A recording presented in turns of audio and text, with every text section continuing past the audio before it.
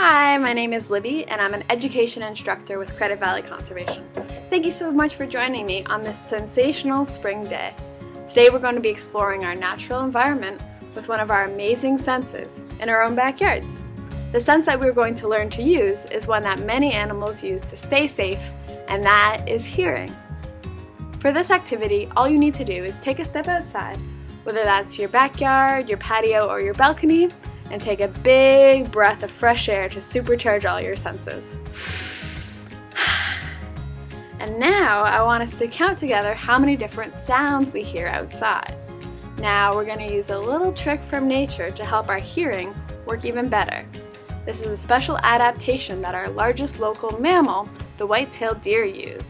Deer have a very great sense of hearing, which helps protect them from danger.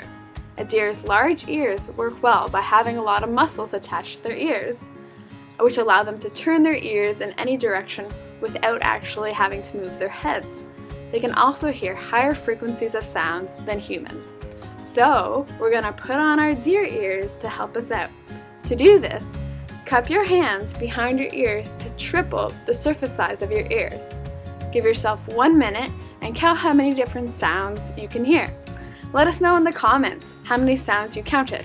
And for an extra challenge, see if you can guess the different sources of the sound, such as an American robin singing, an airplane overhead, chipmunks chattering, the wind rustling through the tree branches. The education team at CVC looks forward to reading about all the different sounds you heard. Tune in again to learn more about exploring nature with another one of our sensational senses. See if you can guess which one before you tune in again. Thanks for learning with CVC and have a sensational day.